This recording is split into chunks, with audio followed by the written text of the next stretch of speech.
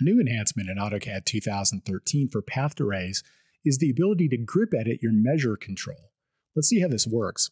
So we'll go ahead and select a path array that's already been formed, and we'll notice here that this one has been formed using what is called a measured distance between the array elements at 3,000 units.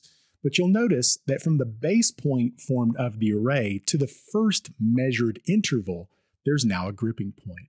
So this can be easily selected like this and dragged so that the measured distance between the array elements can now be done graphically, and this distance will always be traversed along the three-dimensional curve that was formed.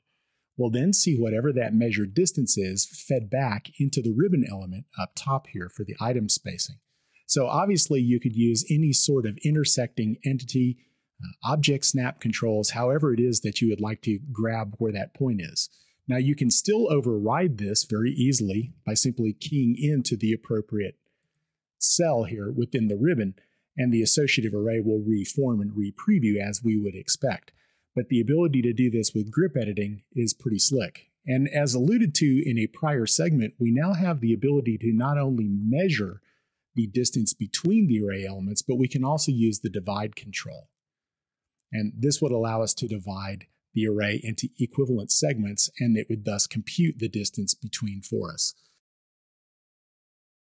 An alternate way to perform editing on the path array is to select the grippable point, and rather than dragging to achieve spacing between the items along the path, you right-click and use the item spacing toggle, which allows you to directly enter the distance at the command line, rather than having to go up here to the ribbon.